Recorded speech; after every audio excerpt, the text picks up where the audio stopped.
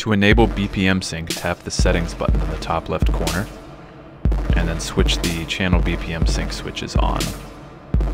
Now you can adjust the delay time and you'll hear that the delay time is now synced with the beats per minute of the session. And you can also switch to dotted delay note values by toggling those switches on.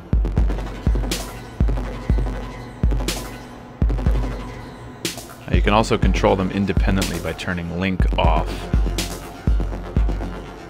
And now you can hear I can turn dotted delay notes off for the right channel only. In addition to receiving tempo via MIDI clock, you can also enter it manually